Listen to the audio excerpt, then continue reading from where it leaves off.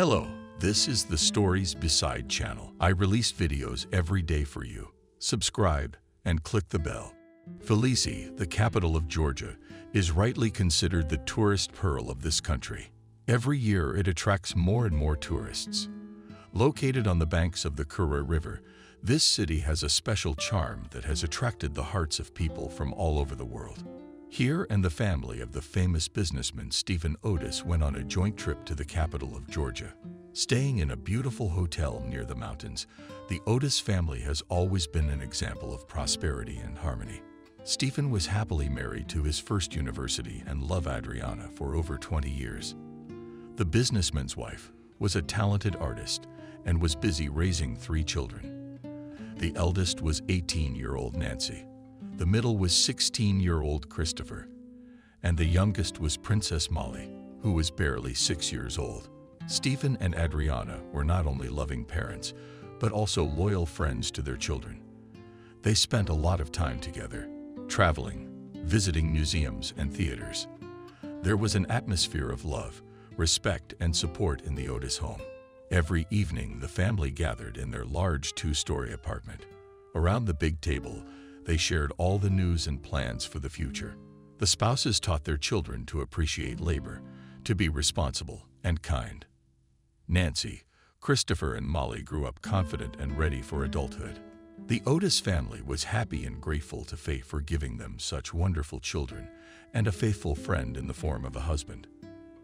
They knew that together they could overcome any difficulties and achieve any goals. In one of the family evenings in the Otis dining room, they decided how to spend their vacation and where to go to languish in Moscow. All summer, nobody had a desire to go. They thought for a long time, and each of the adult members of the family offered different options. Nancy wanted to fly to Dubai, Christopher to Israel. Parents wanted to go somewhere closer to Abkhazia, Georgia, or Dagestan. Ma started to object Adriana. Christopher, but what Dagestan? There's practically nothing to do there. What's interesting there? Fortresses, mosques, nature. The woman listed. Sightseeing is not enough for you. That's not interesting. I liked my dad's suggestion to go to Georgia. I supported my parents' wish. Nancy, there's a lot to see there. How do you know? Asked my sister Christopher. You're not gonna believe what I Googled. Showed her brother her phone with the results of Georgia's query. See what?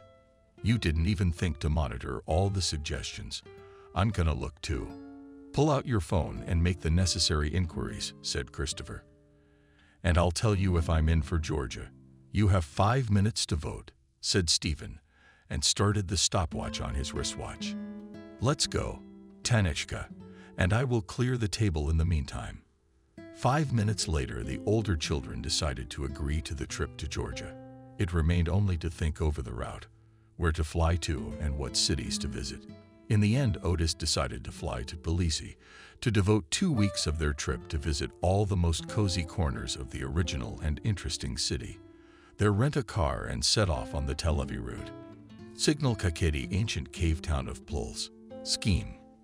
When the Otis family prepared the necessary documents, settled all the things in the business, booked tickets, and collected the necessary things for travel and rest, little Molly did not forget to bring along her favorite toys.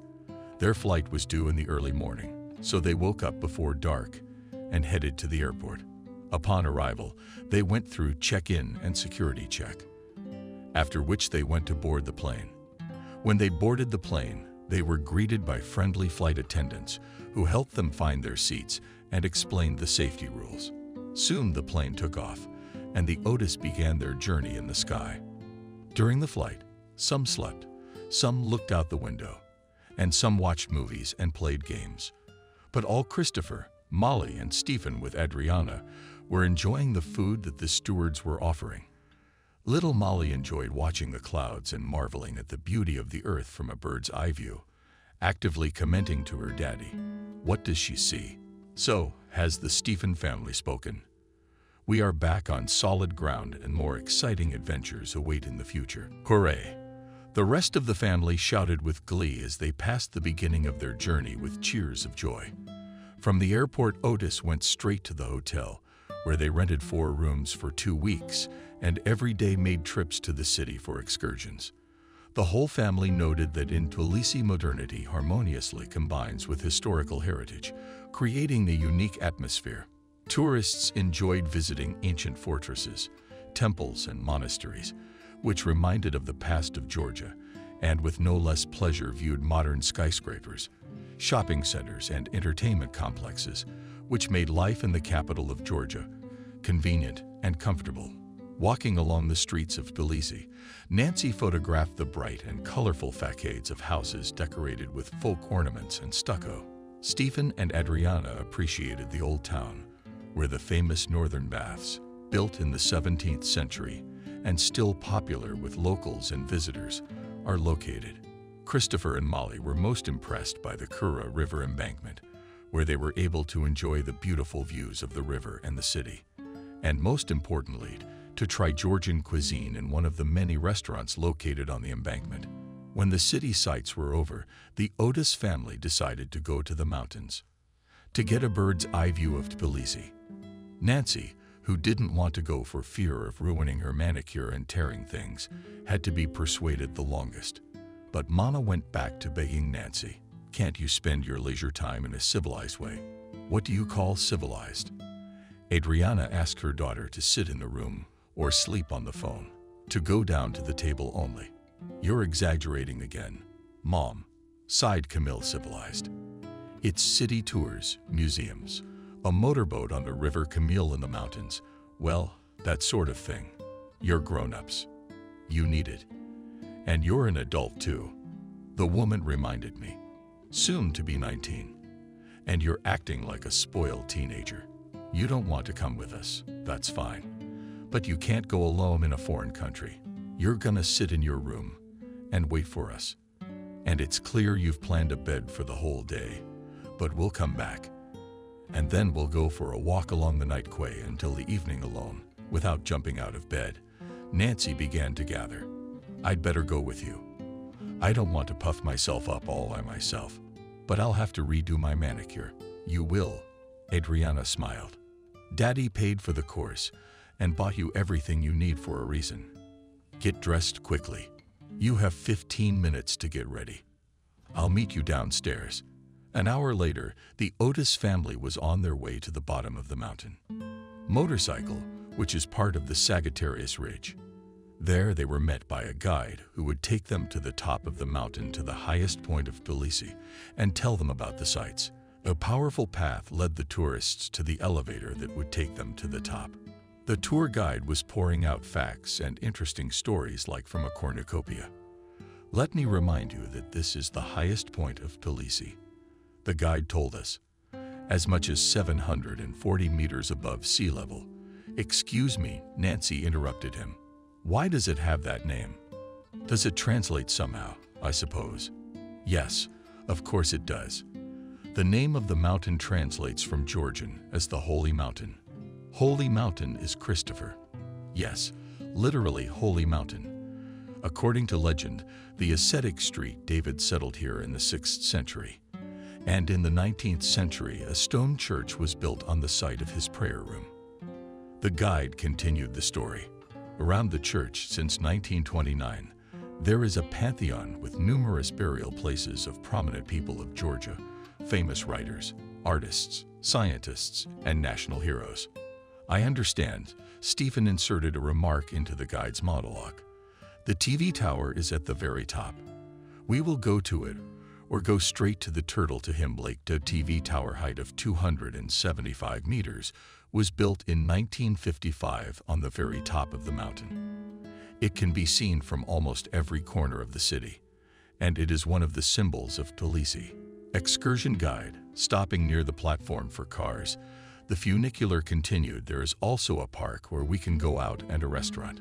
One of the walls of the restaurant is decorated with monumental frescoes and paintings dedicated to Pirosmani. We will climb up there as well and go to the lake." A leisurely ascent among beautiful nature took about 10 minutes. During it, Otis listened attentively to the guide, looked around with interest, and took lots of photos to save their memories in a photo album. Climbing to the top, they answered donuts in the cafe, cable car enjoyed the view of the city and walked around the park. After an hour, they headed to the other side of the mountain to reach the Turtles' Lake. That's how they spent an unforgettable 2-week vacation in Felice as a family. But Parabola is going on a car tour through the ancient cities of Georgia to admire the nature and architecture of small towns and continue their acquaintance with this amazing country. Between Tel Aviv and Signal, the Otis family saw advertisements for several hiking trails through the mountains. They decided to stop and take part in one of the climbs, choosing a mountain that was not too high. After all, little Molly was completely unprepared. After making their way to one group, led by an experienced guide, they set off on a little hike through the mountain peaks in the expanse of Georgia, following a route that took them over cliff faces and glades with their warrior trees. Parents feared for their children's lives. And as, apparently, not for nothing, Nancy liked to take crazy pictures. She got too close to the edge of the cliff and plummeted down so fast that no one had time to react. Nancy. All the family members screamed in unison. Stephen, saving her rather than with her, Stephen, sobbing, rushed to the edge of the cliff. Adriana, stop. Stephen grabbed his wife tightly. Stop. Don't you dare look over there. A real panic and commotion ensued. Tourists gathered around.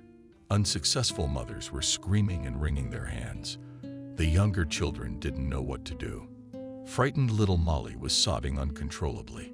Approaching cautiously to the edge of the cliff with several men who had called together to help, the head of the family felt an attack of bad luck. But then, to his incredible relief, he saw that his daughter had by some miracle managed to cling to a sturdy-looking bush that was growing out of a crevice in the cliff. If it wasn't for this horrifying accident now grabbing everyone's attention, one could admire the view from here. It was simply breathtaking. A valley spread out below, covered in a green carpet of grasses and bright patches of flowers. The air was clear and incredibly fresh, filled with the scent of mountain plants. The sky seemed to glow from within with a bright porcelain blue color without a single cloud of sunlight illuminating the valley, making it even more beautiful. The wind lightly moved the grass, creating waves on the sea of green. And not far from the cliff, sheep were grazing on a small plateau area. Honey, don't move. Stephen shouted. We're going to get you out of there. Somebody help me. What are you standing there for? We have to do something. We've already called the rescue team. Another tourist tried to calm the man down. Yeah, by the time they get here, my daughter could be down. But we can't get her out of there by ourselves. The guide said. No one has a rope. The sobs are yours, Adriana asked. Maybe we could toss it to my girl so she can untie it, and we'll pick her up. No, answered all the participants in the event in turn. All the while the other campers, the tour guide and Adriana, and the kids were trying to figure out how to save Nancy. Until the rescuers arrived, Stephen was thrashing around looking for real help and trying to talk to his daughter, who was sobbing with fear and afraid to move. While everyone was thrashing around looking for a solution, a young lad nearby sheep herded the sheep. Seeing what a difficult situation the girl was in, decided to help. The pasture was covered with lush green grass, which softly sowed bodies under the feet of the guy, who moved towards the rock on which the accident occurred. The sheep were all the while grazing peacefully in the meadow, their white wool glistening in the sunshine. The shepherd was able to climb a ledge low off the ground, so that he could reach Nancy with a rope. He succeeded, but the girl was so frightened that she did not know what to do with the rope, especially since she didn't have enough space. The tourist guide and the girl's parents watched the young man from above, who began to climb up the practically allotted rock Helena. The ascent was difficult and dangerous. The rock was so steep and slippery that the young man's boots could barely hold on for longer than 2 seconds on small exposures. But he kept climbing, clinging to ledges and cracks in the rock. His hands and feet trembled with exertion, but he did not give up. At last, after much effort, the lad managed to reach the bush on which Nancy was stuck. He obliged the already exhausted by her screams and fear victim, and climbed higher to pass the rope to the standing men. The further ascent was even more difficult and proved no easy test for the shepherd. The surface of the rock was uneven and covered in small cracks, making every step dangerous. Despite this, he kept moving upward, overcoming fear and fatigue. His hands were slipping on the smooth surface of the rock, but he persevered on his way to the safe path where he was eagerly awaited. Finally, by the combined efforts of his father, the guide, the young man, and several male hikers, the distressed Nancy was pulled out. "My dear," shaking hands with his daughter's savior and hugging him tightly, almost crying, said Stephen. "Thank you so much for saving our treasure. Ask for anything you want. Any amount will pay it all." "Thank you. I'm fine." The young man was embarrassed. "I'm glad I could help, and I'm happy I did. Now I must go before my herd scatters all over the plateau. Goodbye, our savior." Adriana hugged the boy goodbye, with tears of joy. "Goodbye." The young man said goodbye to everyone and disappeared from sight around a dangerous corner. "What a noble lad," said Nancy, Stephen's mother. "He should be thanked anyway." Tanya interrupted Stephen's wife. "Now we must think of a way to bring her daughter to her senses. I'll deal with this shepherd later." "Yes, of course," agreed Adriana. "Take Christopher and Molly. Hold their hands. Do not let them out until we come down from this stupid mountain." Otis, the head of the family, gave instructions, and I'll carry the cash in my arms. "There's an ambulance waiting for you at the bottom," the tour guide remarked, "and I'll go with you to help and back you up on the descent." "Thank you," thanked the man, taking Nancy in his arms. He commanded, "Let's go." Of course, none of the Otis continued after all the events. A car tour through the towns of Georgia. They returned to Tbilisi to the hotel where they had stayed earlier. There Nancy spent several days under the care of a private doctor. The girl lay on her bed, drowning in soft change. Her long hair was spread over the pillow, and her face was lightly touched with a blush. She was dressed in a light white shirt, which beautifully lightened her slender figure. The room during the day was always flooded with sunlight, the rays of which penetrated through the open window, filling the air with warmth and coziness. On the wall opposite the bed hung a painting of a mountain landscape. This subject later on reminded the victim very much of what had happened. Eventually, she took it down and put it away. Coming to her senses, Nancy settled down to recall all the events that had taken place that day. For from the shock, it seemed to her as if none of it had been real, as if it had not been with her. But she knew that her life had almost been cut short on that stupid slope for wanting to take a cool picture. Mom told Camille about her rescuer, who was on a tip from nearby. "We wanted to thank him," Mom shared with her, "but he said he didn't need anything. Dad tried to give him an envelope with a small amount, but he handed it back. I want to thank him myself," Nancy said confidently. "Where can I find him?" "What's his name?" "Nancy, dear, he has a very interesting name, Rick. And he's not hard to find, not far from his father. He grills kebabs for tourists in the countryside and herds his sheep. But first, you have to get your strength and eat," Adriana warned. The next morning, without informing her parents, but only leaving a note in the room, Nancy went in search of her savior. On the way, she bought a small souvenir, a bottle of Vegiani wine. The girl very quickly found the parking lot of her savior, and when she hesitantly froze quite close, she could make out the young man who had pulled her through the abyss. Rick appeared to be a man with a distinctly Georgian appearance, tall, slender, with dark hair and slightly swarthy skin. When he turned in her direction, Nancy glared at his eyes, which had an unusually deep dark color, almost black. "Hello," was all Nancy could utter. Both answered in their native language. "Rick, what can I do for you?" "I'm you." The girl was confused. "You don't remember me. A couple days ago, you saved me. I fell off a cliff, and a beautiful stranger smiled and a guy, for the rescue of which everyone wants to hand me money. I'm glad you're okay. But I'm not going to change my mind about the financial reward. Every self-respecting man would do the same. My name is Nancy." The girl blushed. And I didn't come for that. Or rather, I came to thank you for saving me. But I didn't bring money. I brought wine. They say it's very tasty. I thought you might like to accept such a modest gift from a rescued person. Nice to meet you. Nancy. My name is Rick. But you obviously already know that from the wine. Thank you. Chuckles. It's my pleasure.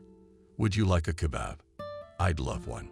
While Rick prepared the necessary ingredients, sliced the meat, forgot our puree, and set them on the brazier, Nancy was chopping onions and spooning Billy sauce over the meat to make it more succulent. As we talked, the young man kept making sure the meat didn't burn but was still good about roasting, and in doing so, he never stopped sharing stories from his life. Nancy listened avidly to Rick's pleasant, deep, and richly toned timbre, which seemed to nod to the girl. The young people had long ago switched to you and were telling each other about themselves and eating freshly fried kebabs with great appetite. By the middle of the conversation, Nancy suddenly realized that she had fallen in love. And Rick, as if nothing had happened, continued to talk about his life. I live here in the foothills, and only in the summer. My parents worked hard, and I grew up with an uncle, and who had no family of his own. He is now almost 70 years old. Bidzina. It's hard. Housekeeping. So here I am helping out as and when I can bat. Hee through Nancy. That means uncle in Georgian. Smiled back Rick. Sometimes I have native Georgian words and expressions in my speech, although I speak more Russian. I even study at a Russian-speaking university. Which one?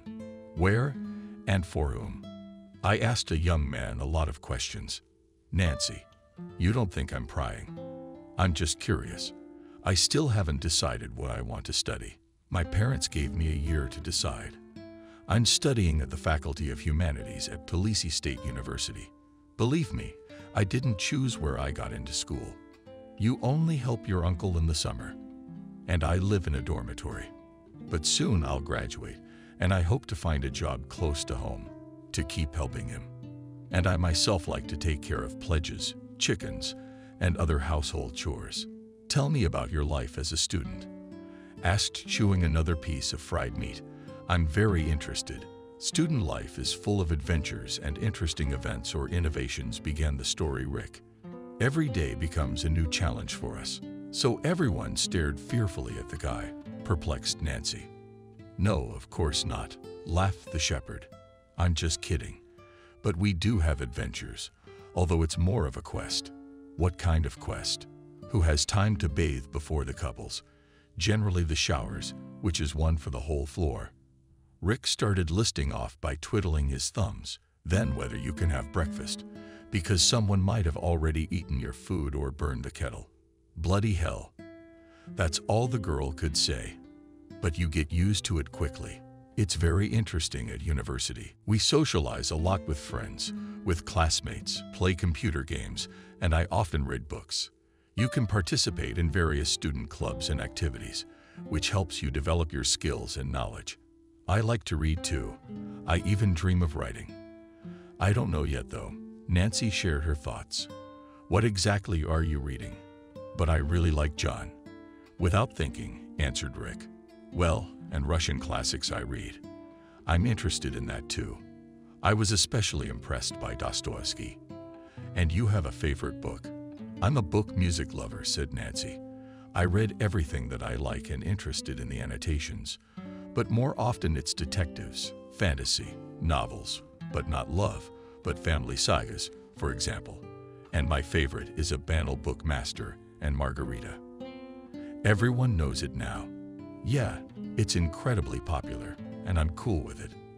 I have another favorite book, Perfumer. The story of one murderer, shared by a girl and Jane Eyre. These 3 books I collect in different editions and translations. Good choices, great literary taste, praised Rick.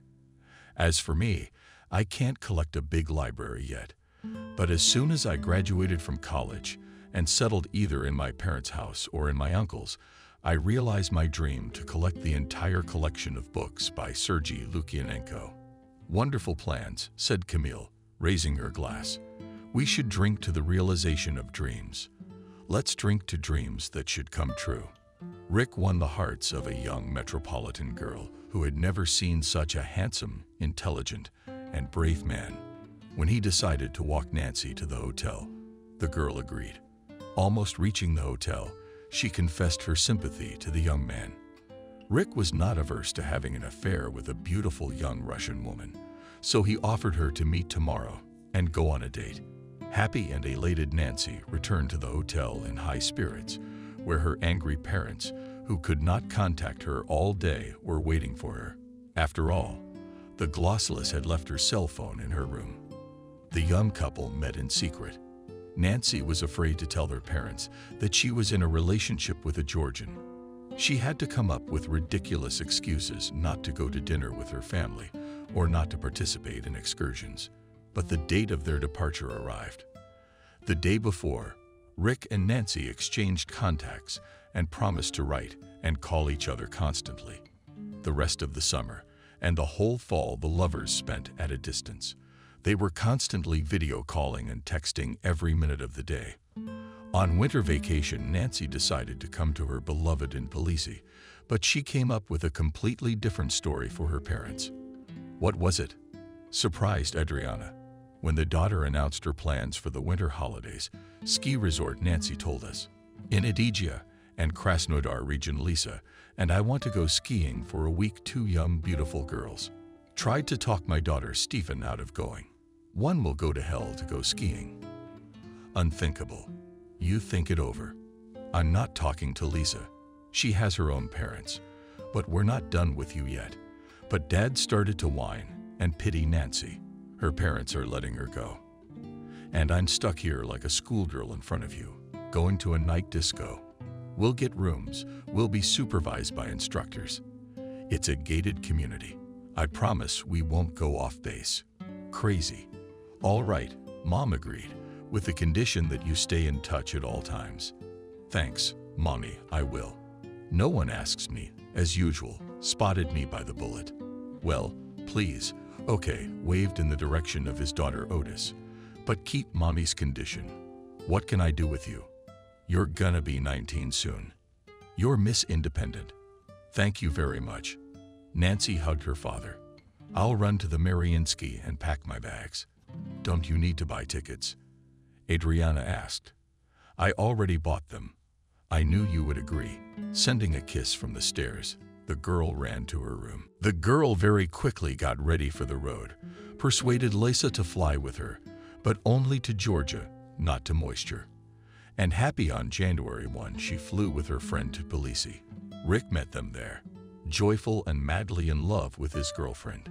The friend settled in a separate room, but when her parents called, Nancy was always near, creating the necessary alibi. And in the rest of the time the girl was walking, getting acquainted with the city and national peculiarities on her own. After all, Nancy did not leave her beloved not a step away.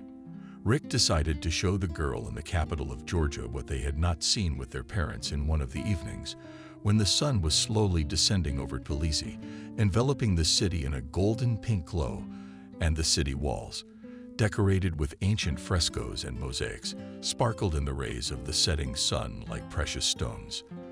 The boy led Nancy through the narrow streets of the city. They walked leisurely, holding hands. Among the ancient buildings and ancient churches they strolled, inhaling the fragrance of blossoming trees and listening to the birds singing. The lovers were like two parts of one whole, perfectly complementing each other. He was tall and slender, with hair the color of raven, winged and graceful, and delicate. With long curls, Nancy's eyes glowed with love and joy as she looked at Rick. That evening they passed by small cafes and restaurants where the locals were enjoying their evening out, sipping flavored coffee and eating delicious and Georgian dishes. The lovers stopped to buy fresh fruit and sweets from the street vendors. As they strolled through the old town, they noticed a group of musicians playing traditional instruments. Rick and Nancy stopped to listen to the music and enjoy the atmosphere of old Tbilisi. The next day, they decided to go to the botanical garden for a picnic, and tonight they danced under the stars, accompanied by street musicians, enjoying each other's company. In the morning, Rick and Nancy bought hot chachapuri and lemonade and went to the botanical gardens for a picnic. The landscape of the botanical garden in Tbilisi impressed the young lady very much. It is more like a big forest in a canton surrounded by mountains, she said to her young man as she walked past several ponds with frogs. After looking at the waterfalls and stopping and sitting down on the grass near the stream, how beautiful it is here. Close your eyes and take in the atmosphere of this wonderful place, said Nancy. You can hardly hear the sounds of the city here. Yes, agreed Rick. It's a place of strength for me. I like to come here, find a cozy corner, and have a little picnic. We, by the way, as long as we walked, never once saw a single cafe, and you won't find one here. At several tropics you can meet vending machines with water and soda, shared information about his favorite place Topaz. This place is still a bit original, and the authorities do not want to spoil the landscape of the garden. We do not meet such a thing in Moscow, laughed. If there is a park, square, garden, and so on, there is bound to be a cafe, restaurant, or small stores with ready-to-eat food. I know. I was in the Russian capital a couple of times with my parents. I didn't really like it. Why such a big city? So many places to visit. Nancy wondered. It's too noisy, too crowded, and the subway. Rick laughed. I've never quite figured it out. You haven't been to St. Petersburg yet, said the girl. Tell me, where will we go tomorrow and the day after tomorrow before we leave? Do you have plans? Yes, of course. Rick said mysteriously. Let's eat, or the chakapuri will get cold. The next day, the couple spent almost the whole day in the room watching movies and eating junk food. And in the evening, having put on comfortable shoes, Rick took Nancy to the Tabora Monastery. It was not crowded to watch the sunset at the temple, and from the observation deck, there was a beautiful view of small and charming Tbilisi. And the next evening before departure, Rick proposed to the girl in a restaurant, quietly having dinner and enjoying each other's company. The young people reached the dessert. What was Nancy's amazement when instead of ordering a new Anna Pavlova cake, she was brought a red velvet box on her plate. At that moment, Rick got down on one knee in front of the girl. Whose are you, the meaning of my life? The guy started his speech, confused in languages. I don't have enough words in Russian and Georgian languages to express all the feelings I have near you. Sweetheart, become mine forever. Make me happy. Marry me. I will, exclaimed happy Nancy. I do, agreed Rick. Putting the ring on her finger, her lover kissed her and lifted her in his arms, encircling her, and then asked her to dance. Against the background of their idyll, and sounded a small restaurant orchestra, which created an atmosphere of love, tranquility, and happiness. So ended an unforgettable week for the couple in love, and began a new story. Engaged Nancy and Rick at the airport. Saying goodbye, they knew that they parted for a short time, because the girl decided to immediately tell her parents about everything. Upon arrival in Moscow, the friends said goodbye and got into different cabs. The driver Nancy turned on a quiet, soothing music, which helped the girl to relax a little and forget about all the problems and worries. As they drove through the night city, Nancy looked at the twinkling lights and thought about how beautiful the capital was. Finally, after a short but pleasant ride, they pulled up to the girl's house. The cab driver helped unload the luggage and said goodnight. Nancy, thanking him for the wonderful ride, paid for his services. Having gone up to her floor, she opened the door of the apartment and breathed in the familiar cozy smell of her native home. I won't tell them anything today, Nancy thought, hugging her parents. All the talking in the morning. Family. Joyful and disembodied Nancy flew into the dining room. I have wonderful news for you. So anxious to know what his daughter's news was on getting married. The girl blurted out. I mean, Christopher choked on his tea. Nancy, what kind of joke is that? Adriana gasped in surprise. Who is he? Asked the father. It's not a joke. Putting her hand up and showing her ring, Nancy replied. My fiancé, Rick. We have been together for a long time, and we love each other." "Is this the shepherd who saved you?" asked the brother. "Yes, he is. I went to thank him and couldn't part with him." After we left, we stayed in touch all the time. And on New Year's Eve, I decided to visit him. "So you didn't go to see him?" Mom asked. "No. I went to Palisi again, but I was really with Lisa. I didn't know how you would feel about the fact that I went there, so I lied a little. But I have a little decency started to tell off my daughter Stephen. And the fact that you are together and that he proposed to you is an even bigger lie." Sweetie turned to Nancy, the mom. "He's Georgian. Are you ready to be a Muslim?"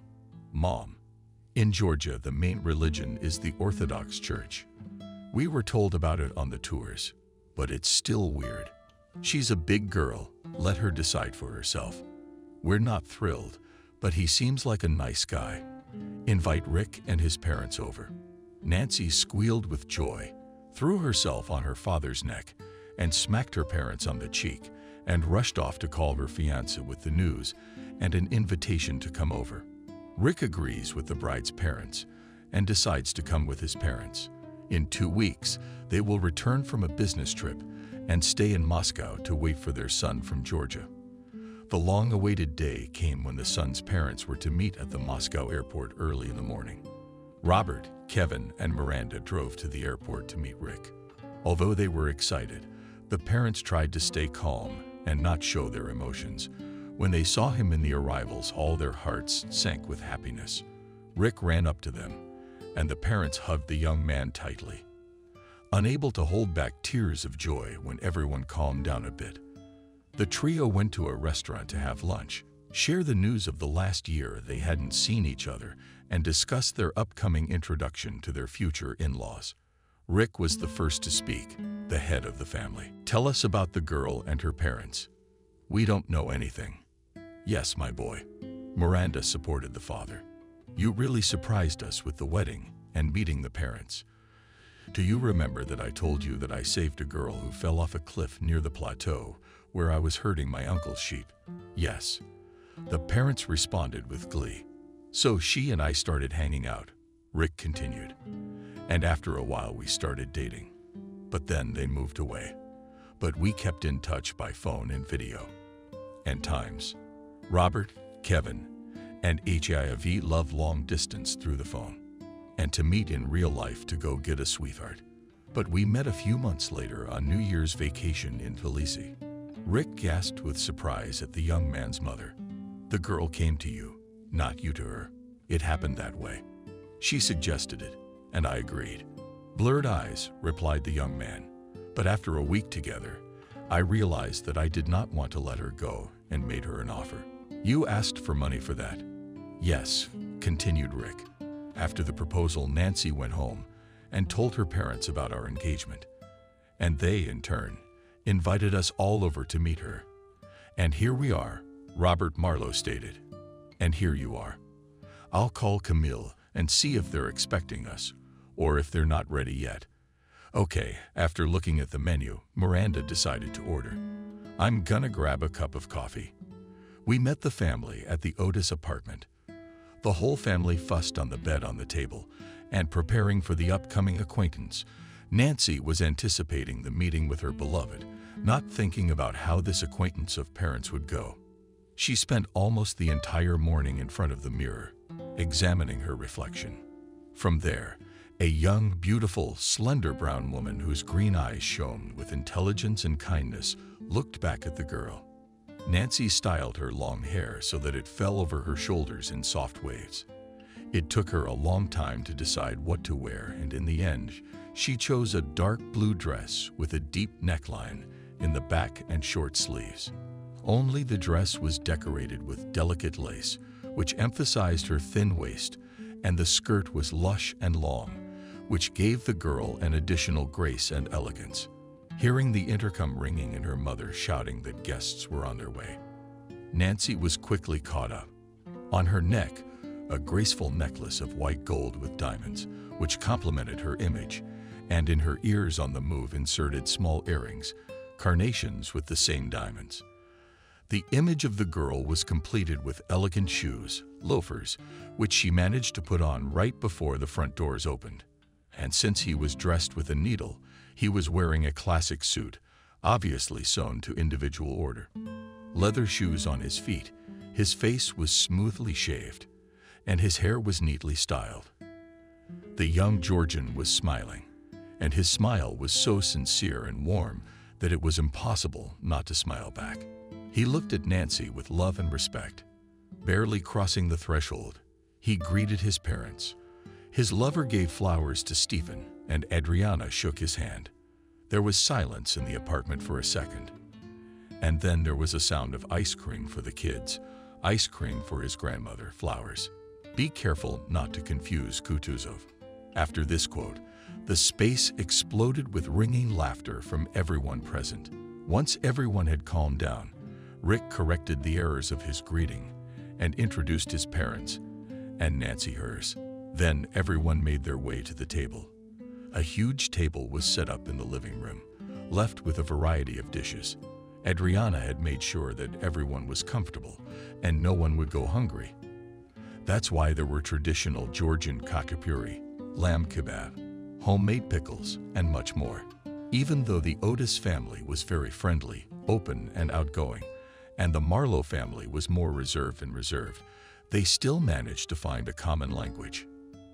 The women talked about their hobbies and shared food recipes, and the men joked a lot and talked about fishing.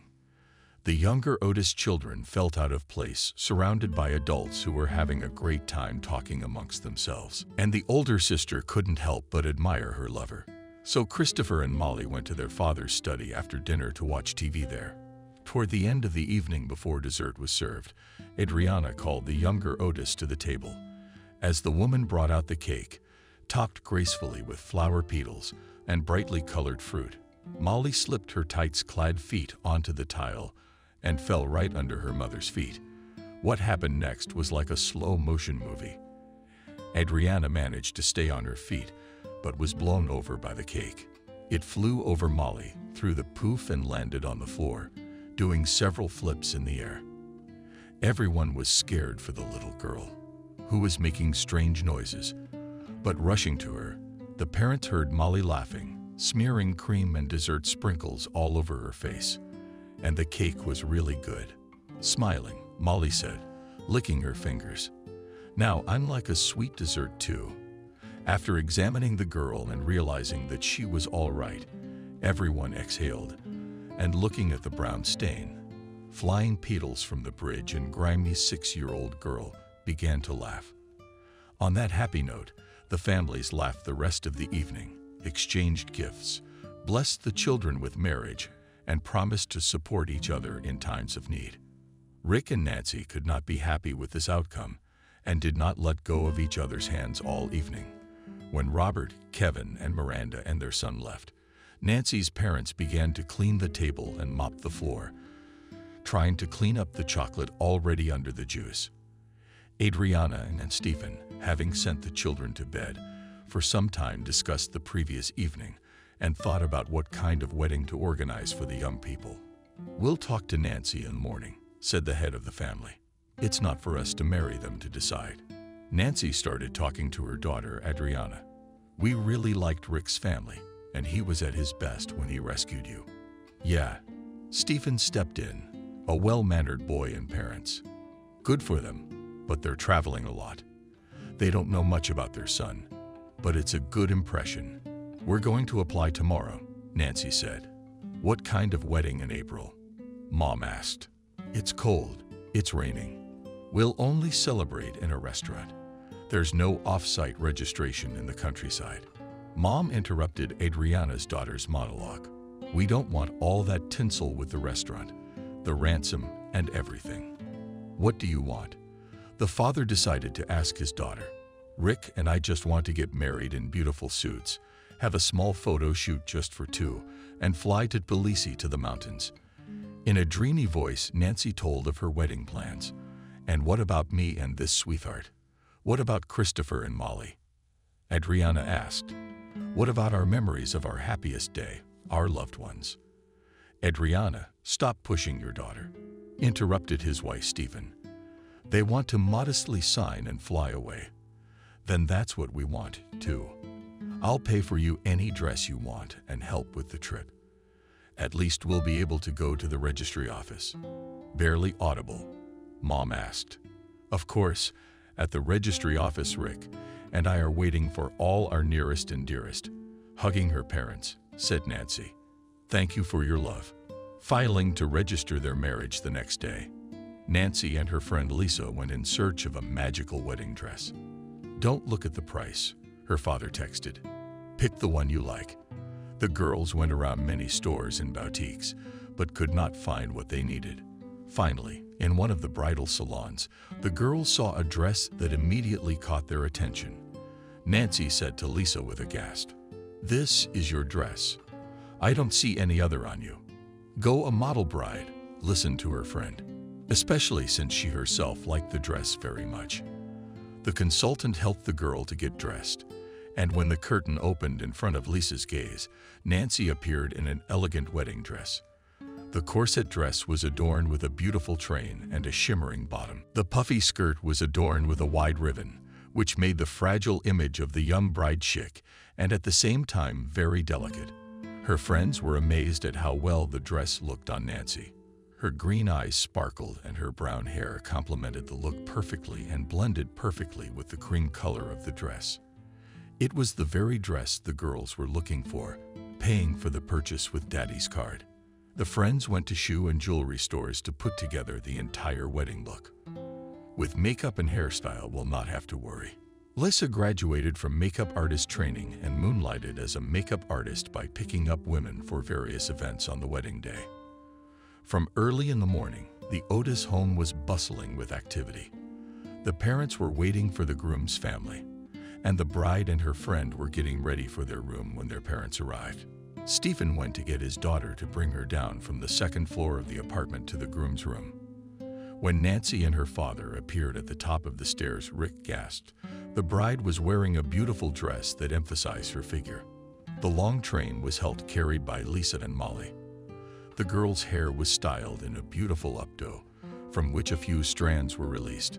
These strands framed, and white face, which was decorated delicately. Makeup in hand, Nancy held a bouquet of flowers that matched her dress perfectly. The bride looked very happy and smiled at all the relatives. Her eyes glistened with joy, and her cheeks were ruddy with excitement. The marriage registration took place in Shipolov in the registry office itself. It attracted the newlyweds by the fact that it had a spacious registration hall and was conveniently located near the Terracino Park, where they were to have a photo shoot. Guests congratulated the young ones when they came out of the registry office doors, pelted them with flowers, and gave them gifts. In Terracino Park, you can feel like in a fairy tale. There is everything here for a romantic and beautiful wedding photo session of Rick and Nancy. They shot against the background of flowering gardens, picturesque ponds on elegant bridges, and in cozy grids next to antique columns and sculptures. Bright and emotional photos of the newlyweds were taken. On the same day, the newlyweds went on a wedding trip to the mountains. However, not to Belize as planned, but to Austria. The tourist brochure promised an unforgettable variety of hikes. Nancy and Rick decided that they would walk along the trails along the river, occasionally taking the Penguin elevator to gain more than 1,000 meters in altitude. And they also agreed to make time for the main attraction of Meyer, Hoffman, Berlin, Rachelhen, Vigo. This is the name of the Berlin high-altitude route, which is an 8-day walk from hut to hut, during which tourists have the opportunity to explore the high alpine scenery of the Zieler Nature Park and spend the night at the end of each leg of the journey in a hut. It seemed convenient to the newlyweds, and the fact that from each point there is a route back to the valley, if suddenly they do not like something. After landing at the airport and getting to the hotel, Nancy called her parents and told them about their joint plans to hike the 16th and 17th century Berlin route. She warned that the couple would be out of touch in places, but as soon as she had a chance, she would be sure to let her parents know. 2 days later, Rick and Nancy went on an 8-day hike on the high mountain trail, from where the newlyweds never called Stephen and Adriana, who could not find a place for fear for their daughter, but remembering what Rick is capable of, how selflessly he once saved Nancy, decided to wait for news. But they got the news only when the daughter reported in a text message that she was coming home, and the number of her flight-excited parents went to the airport and immediately saw in the passengers their distraught Spruce and daughter, and her husband was not around. Apparently was not. Shouted Nancy.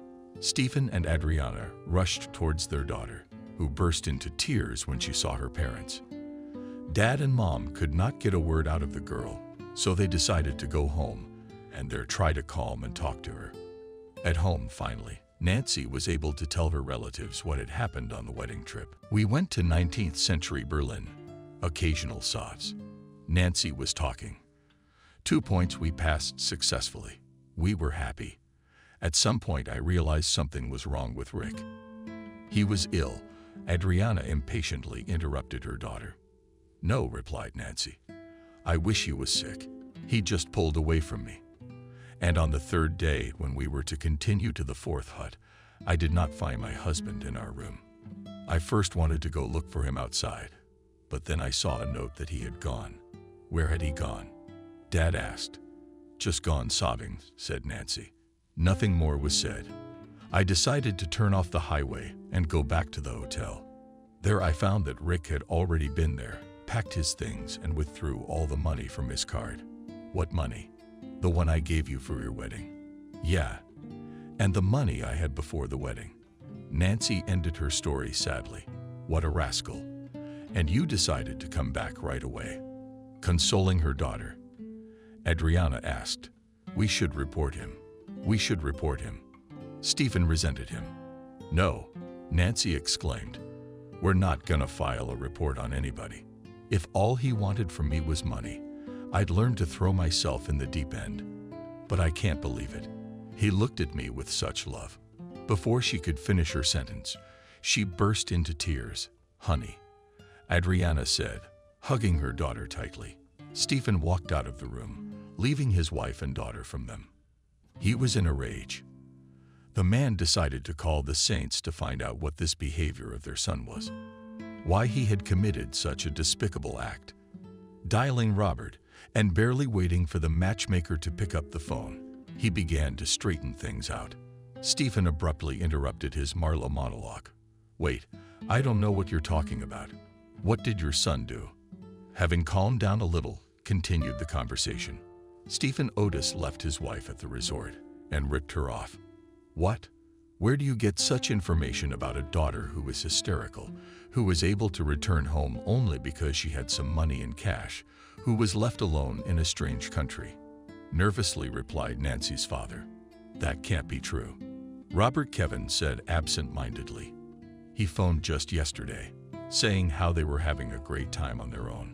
But that means he's having a great time with some other Camille, said Stephen Riley. Because our Nancy at home is devastated by your son's behavior. I'll look into it, Marlowe promised. I'll find out where Rick is and why he stole money from your daughter. We're very sorry this happened. But honey, and I don't know what happened. Our son truly loves your daughter. I see Stephen has decided to stop talking. Deal with your son, but don't let me see him in my house until he decides to apologize and return the money. Nancy didn't leave the apartment for a month. Christopher tried not to hit on his sister, and little Molly wanted to cheer her up, but she couldn't do it. After another 2 weeks, the girl began to feel nauseous. Otis first thought it was stress and malnutrition, but Nancy noticed on the woman's calendar that she was 3 weeks late. She asked her mom to buy a pregnancy test, informing her of the delay and taking a test the evening and morning of the next day. Nancy saw 2 bright red stripes on the white small cardboard. Mom called out through the closed bathroom door, and Nancy was confirmed. What to do? Nancy, whatever do you decide to keep the baby or not? Adriana answered her daughter. We have to go to the doctor, get an ultrasound and find out the time frame, and then make a decision. Sign me up for breakfast. Okay, sweetie. And don't tell anyone yet. I asked Nancy. She looked out the door. Not Daddy, not my brother and sister. It was a deal. The next day, she and her mom went to the private clinic where their gynecologist was waiting for them. She was asked to lie down on the couch. A special gel was applied and a monitor was turned on which a special scanner reflects the uterus where the doctor can see the pregnancy. "Congratulations, Nancy," with a smile on her face, said the doctor. "You have a match and a pregnancy. I'm 8 to 9 weeks along, which is consistent with your delay. I can still get an abortion?" asked Nancy. "In principle, yes. Up to 12 weeks, it's possible. But I wouldn't advise surgical intervention at that stage. There are risks. There's already a heartbeat." Adriana just asked. "Turn it on. Let him listen to it." "Yeah, sure." The gynecologist answered without taking her eyes off the monitor. "Your baby is within the normal range of 140 beats per minute. Listen to this." And in those heartbeats, Nancy heard her baby telling her that he was alive and wanted to be born. "It's like my mom knew I couldn't have an abortion if I heard my baby's heart beating," thought pregnant, letting some mucus out. Back home, they reported the pregnancy to Stephen, who was shocked and didn't know how to react. But he supported his daughter, who was already in a state of shock. And in the first stage of depression, parents decided to send their daughter for treatment for depression in a sanatorium. Prudently negotiated the form of treatment taking into account Nancy's pregnancy. The girl was brought to the sanatorium for 3 weeks. The Otis family rented an apartment not far from the facility so that they would not leave their daughter alone and would be close by even if they could not see Nancy. When they checked the girl into the sanatorium, the head doctor told them that there were 2 psychiatrists, 2 psychotherapists, 2 rehabilitation physicians, and 2 clinical psychologists working in the unit designed to treat depressive spectrum disorders.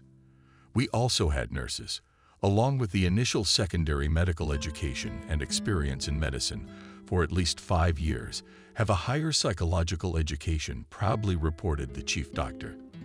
"There is also a procedural nurse, a hostess, a social worker, and a maid to clean the wards." Nancy uncomplainingly agreed to the treatment, hoping to recover before she gave birth.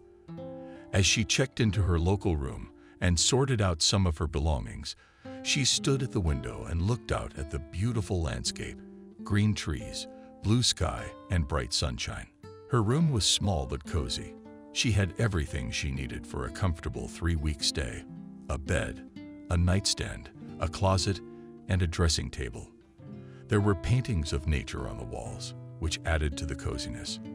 The room even had its own bathroom with a shower and a small washing machine. There was a knock on the door to inform them that there was breakfast waiting for Nancy in the dining room. Going there, she chose an omelet, yogurt, fruit, and coffee.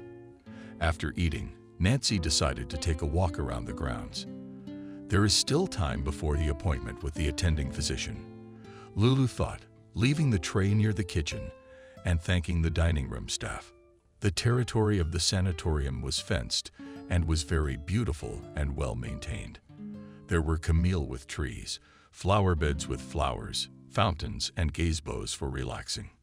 Camille walked around Camille, enjoyed the fresh air, and listened to the birds singing, not thinking at that moment about anything but the child who was now in her womb. What should she do? How to raise the baby? Would she be able to cope with it?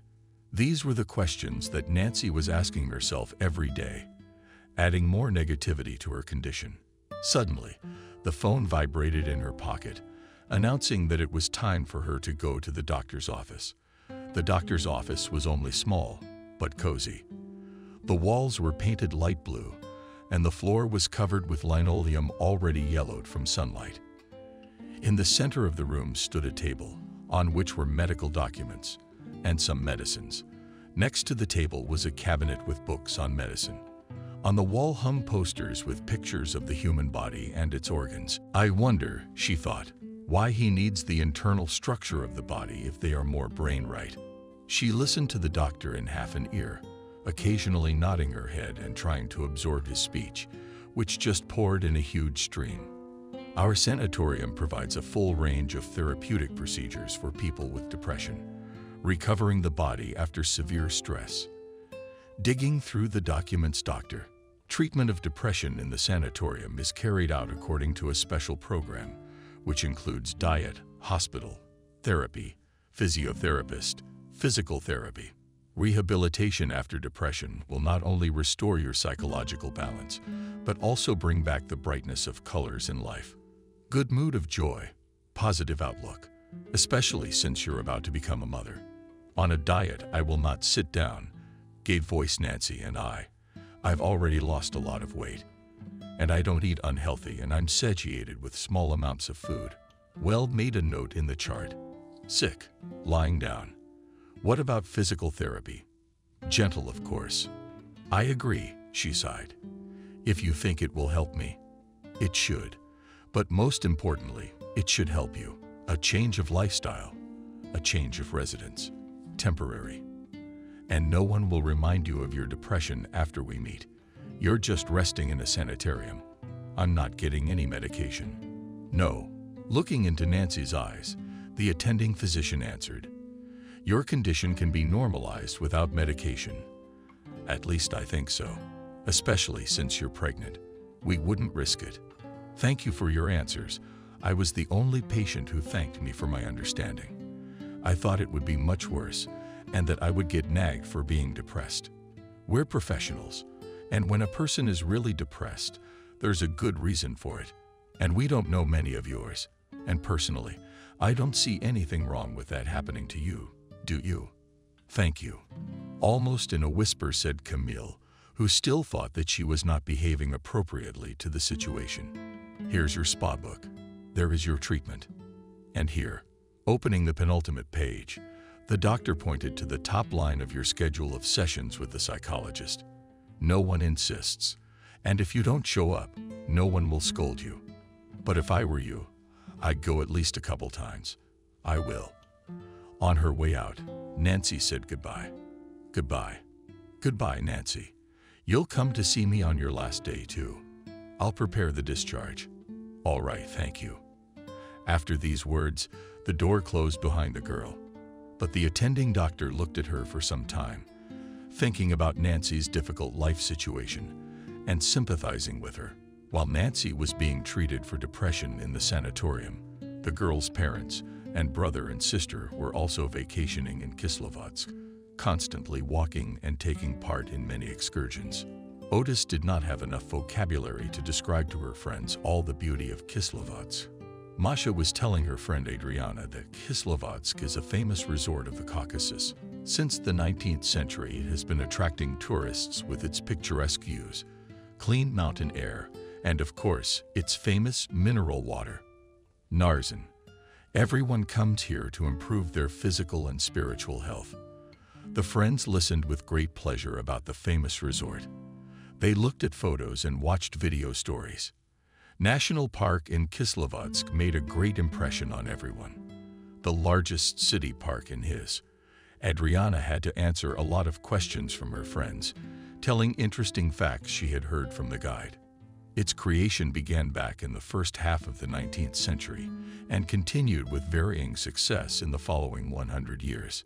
Stony banks were made fertile by black soil, and plant seedlings were imported from different parts of Eurasia, including Crimea, the Carpathians, and Georgia. The woman quoted the guide as saying, as the territory expanded, the park was divided into lower, middle, and upper ones, each with its own unique attractions. What kind of plants, trees are there? The girl wondered. Best friend Adriana. On the territory of the Valley of Roses, one of the parts of the park planted more than 36 species of roses, which fragrant and pleasing to look at. Nancy's mom shared her memories. I don't know about the others. The roses just struck me. Every evening, the Otis family strolled along Kowrtny Boulevard, passing 400 poplar trees. Despite the fact that the walking area is only half a kilometer long, here is located a huge number of architectural attractions among the architectural structures that attracted the attention of Adriana and Stephen. The old building of the Officers' Assembly, the former Grand Hotel, which now houses the Narzan Sanatorium, as well as the former Podvorita Hotel. Every time they passed by these beautiful buildings, the whole family made up different stories about those who might have lived in these apartments. Thus, 3 weeks passed. Nancy had successfully completed her treatment and was sent home. She hoped to learn something about her husband, from whom she was still not divorced. But her father and the matchmakers had no information about his whereabouts. Rick only occasionally wrote to his parents, informing them that he was alive and well. Pregnant Camille coped with the oppressive condition every day and was helped a lot by her loved ones. At the 32nd week of pregnancy, Nancy gave birth to a baby boy and named him Noah. The baby was born a sturdy 3 kilograms, 750 grams, and 57 centimeters tall. Grandparents could not be happy with the boy, who was very similar to his father, but Rick everything except the color of his eyes. Mom's, which was extremely surprising, but what only nature will not create. Nancy and her son were greeted from the hospital by the entire Otis family. There was also a friend Lisa, and even Rick's parents arrived on the day of discharge. Time went by very slowly for the young mom. Her mood was great. She was already looking forward to seeing her loved ones and introducing them to the new family members. When Nancy and her son finally went into the room for the discharge, she saw how in an instant the excitement on the face of relatives and friends was replaced by great joy. The parents tried very hard to meet their daughter and grandson in a festive way. So there were flowers and balloons and stickers on the car and a photo session. After arriving home, the baby was placed in a crib on the first floor of the apartment, and all the adults went to the dining room to celebrate the discharge. At the table, Robert, Kevin, and Miranda apologizes for the deed of the son and offers help to the daughter-in-law and grandson. Darling stands up and walks over to Nancy, father-in-law. "If you need anything, we are always here to help. We are not giving up on our Noah," putting her arm around her daughter-in-law's shoulders. Miranda said, "He's our breed. He's our Schwilly grandson." "Thank you." Thanked Nancy to her husband's parents. "I know you are not to blame for Rick's behavior and do not know where he is, so you don't need to keep apologizing for it. He embarrassed us," said Robert. "What he did was wrong. When I get nervous and often say things in my native language, I'm sorry, yes, we noticed, trying to diffuse the situation," said Adriana. "We will soon speak Georgian ourselves. We already know so many words." And then everyone laughed. Yes, so loudly and resoundingly that woke up Noah, who peacefully advised in the crib. In general, the baby was surprisingly calm. He did not scream, just let his mother sleep. Only when he began to cut his teeth, he became a little cranky. But it quickly passed. During the first few weeks of life, the baby learns to control his body and interact with the world around him. Starting to smile, walk around and reach for objects. Nancy coped well with taking care of the baby, almost without asking for help from her mom. Depression left the girl. As soon as she saw the face of her Noah lying on her chest in the delivery room, and often took walks with the baby in the park near her home. When the baby fell asleep, she would move to a bench and spend time with a book in the fresh air. Here on Lassany Island, on the territory of the former town of Babushkin, there was Babushkinsky Park, in which Nancy sat. She had loved this park since she was a child. It was as if it had been created for leisurely strolls and relaxation all year round. In warm times, little Lulu would ride a horse here, admire the water play of the lights, the musical fountain, and the whole family watched a movie in the summer theater 5. Now the young mother even had the opportunity to stay on the internet connection with her favorite friends, sitting teenager's tree with Flaubert's favorite novel, Madame Bovary. After all, there's a free Wi-Fi zone. Suddenly Nancy's phone rang and an unfamiliar number popped up on the screen, obviously from another country. Camille thought of calling it, but something made her answer it. She heard her husband's familiar voice in the speaker, and she hung up in fear. Barely holding back tears, Camille tried to stop shaking. But then came a text message from the very number that was now calling. "Apparently you recognized my voice, so you hung up." "Yeah, it's me. Rick decided to let you know that I'm alive, and I'm okay. Of course, I can't write much in the message, because I always want to say more in person, looking into your eyes. The only thing I want to write is that I'm sorry. I'm very ashamed that I had to do that. But I had huge problems, and I didn't want you to know about them. I want to video call you today to tell you more about it. But if you don't want to talk to me, I understand. I'll call you. And if you don't pick up, I'll never bother you again. She was still not completely calm. She quickly gathered herself, took the stroller, and quickly moved towards the house, where she called her friend to ask her what to do. Still unable to come to a common decision, Nancy decided to listen to her heart and do what it told her to do at that moment. It was lucky her parents weren't home. No one could prevent the girl from having a conversation, should such a thing take place. Taking care of her son, Nancy was able to distract herself a little. But when the phone rang, a familiar tune set to video call, she froze in surprise. Taking the phone in her hands, she didn't hesitate long enough to answer it. The painfully familiar face of her beloved husband appeared on the screen. They were silent for a few minutes, then both of them cried. Having calmed down a little, Nancy's husband began to tell what had happened in his life, that he had to disappear so suddenly for more than a year. Helping my uncle had caused me to miss almost an entire semester. With a sigh, Rick spoke.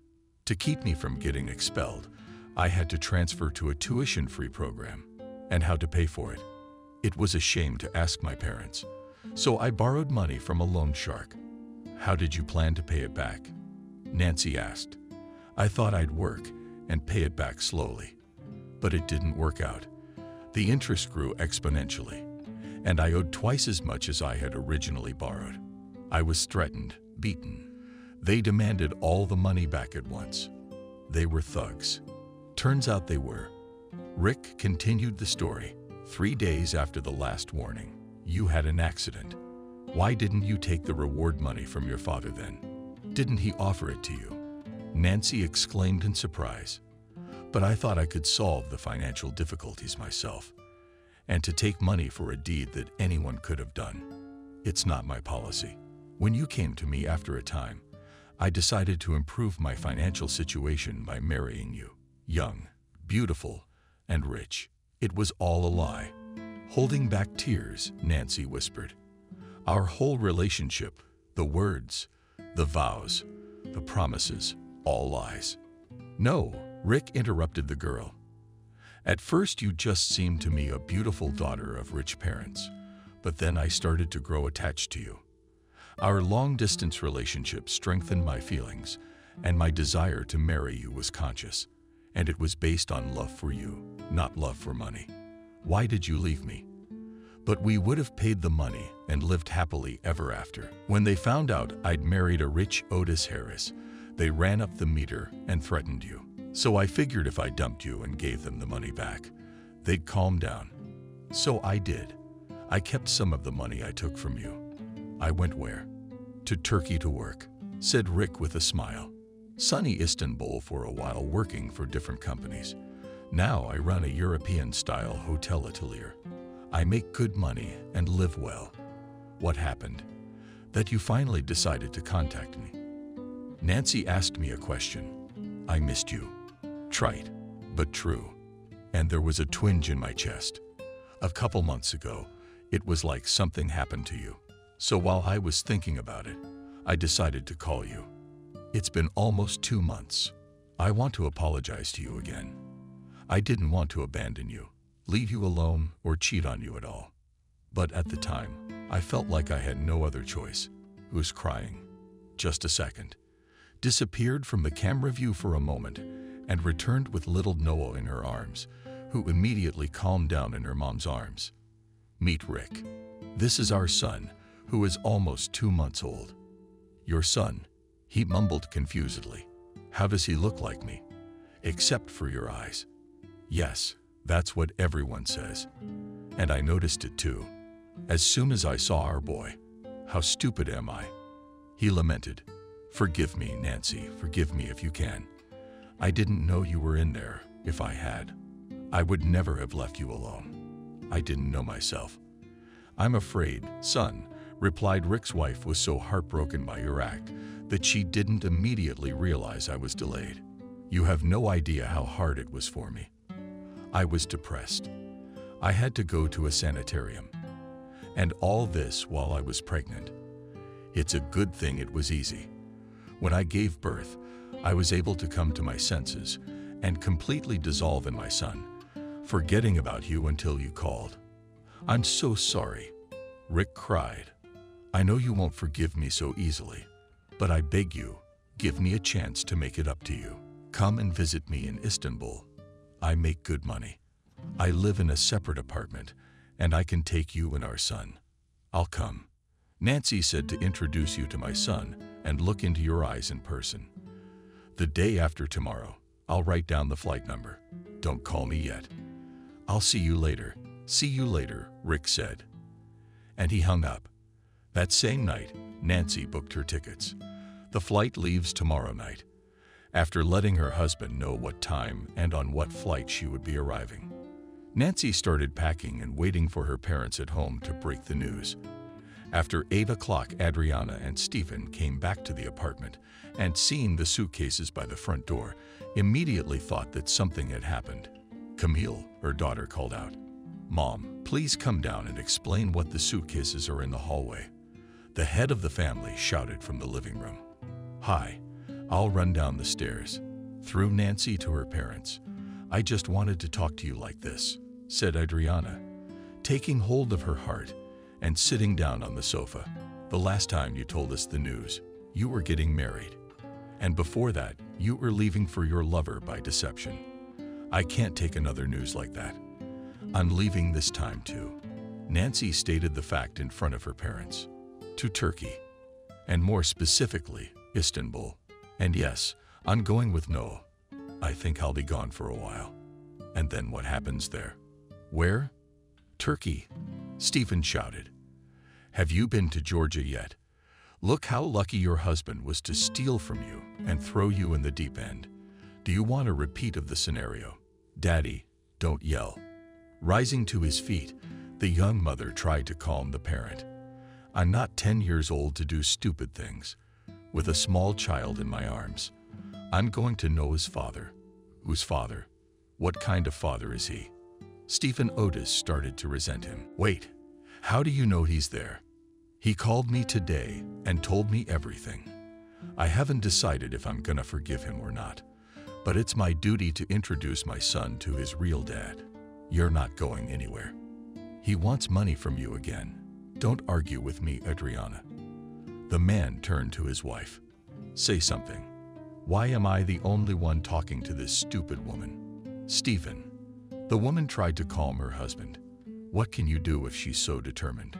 Go, baby, if you think it's right. But please, look at the volumes behind the wide-open eyes without rose-colored glasses. What are you talking about?" Otis is angry at his wife. He left her, and there's no excuse or forgiveness. "I always thought his behavior was strange," sadly said Adriana. "He does not look like a man who can abandon his family. Apparently, something terrible happened, and he, being a boy, made a stupid decision." "Thank you, Mom," kissed the woman on the cheek. Nancy put her arm around her father's shoulders and ran to her son to feed him. "You really think so?" "Yes, that's exactly what I thought all along." "I'm a little shocked, of course." Taking a sip of water, the mom said, "Nancy, from our daughter's hasty decisions, but we can't stand on our own. It's her life after all. Good thing after that honeymoon trip we put a tracker in her phone." Stephen chuckled. "So we'll know where Nancy is." "Okay, so much going on in a day, I want to lie down. Can you at least tell me when your flight is?" Adriana asked, walking past the bedroom. "We'll walk you out." "Okay. Good night." Through Nancy to her parents. "Good night, sweetie," the older Otis said with glee. From the very morning, Nancy was full of energy and impatience.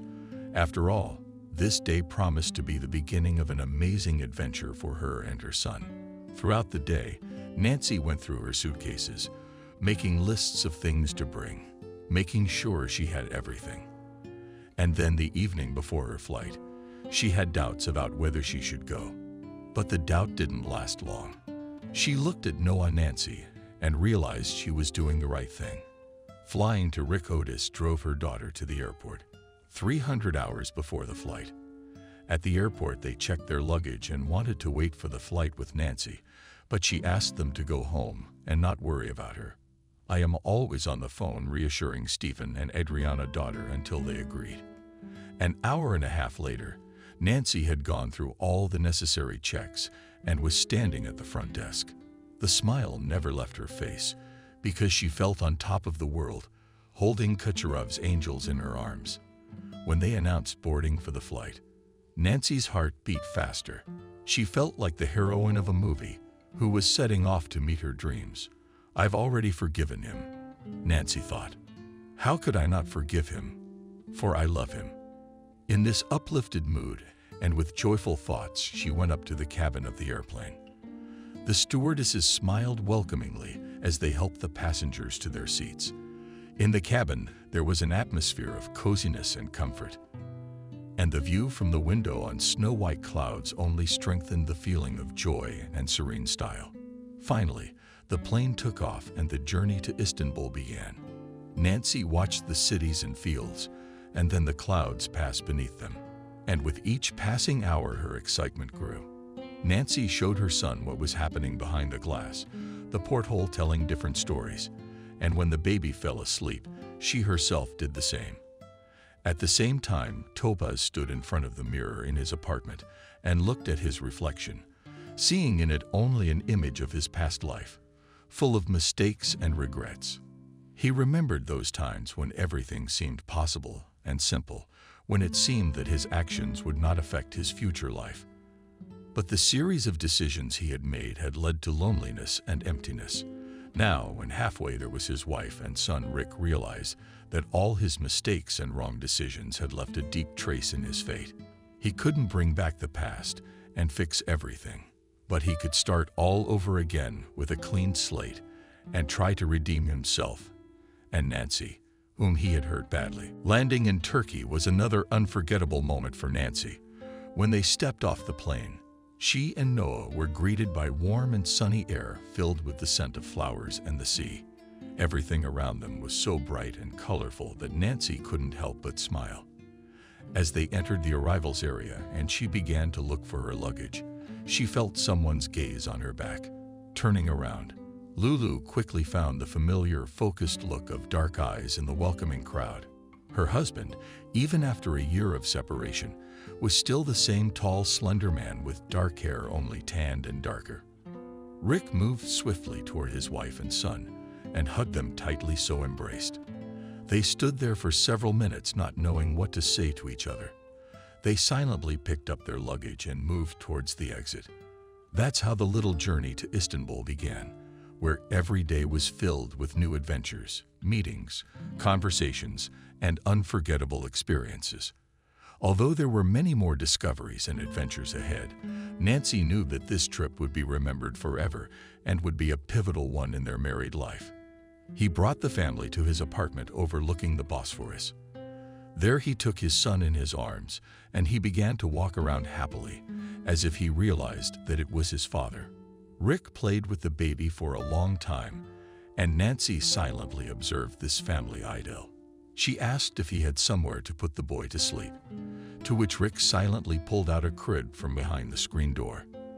The furniture was obviously new. He must have bought it. Yesterday, thought Nancy, Stella and a crib to the favorite blankets Rick's parents had given her as she put the infant to bed, pre-fed him. She and her husband went to the kitchen to talk in the Turkish man's apartment. The kitchen was not just a place to prepare food, but a cozy corner to spend warm evenings. The walls were painted a delicate shade of ivory, creating an atmosphere of warmth and tranquility. In the center of the kitchen was a large wooden table, and small chairs stood around the table. Natural wood upholstered a floral print fabric on which Nancy and Rick sat across from each other. She glanced around the walls and noticed an antique clock, which with its end reminded her of the quickness of personality and time, and the need to appreciate every moment. Next to the clock was a painting depicting a summer landscape. It added freshness and brightness to the kitchen.